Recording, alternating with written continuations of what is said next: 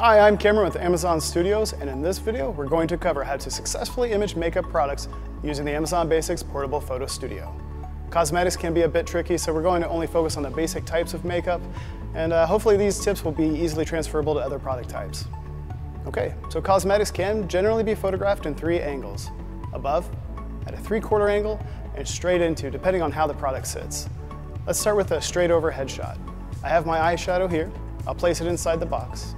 Now be sure to add some black cards to give the sides some nice edging.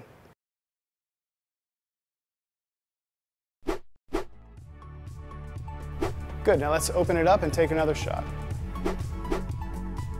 Great, now let's try some blush.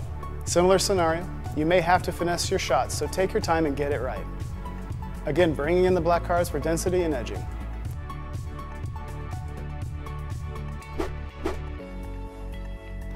Now that you've seen some examples of overhead and 3/4 imaging, let's try shooting into the product using a clear acrylic riser. Side note, you don't need one, but it really does help elevate the images and make things easier in the long run. You can easily find one online at most retailers and are reasonably priced. All right, so I'll go ahead and place the riser in the middle and my product on top and scoot it to the front edge. That's important in minimizing any reflections from the riser itself. And again, add some black cards where you can to give it a nice edge.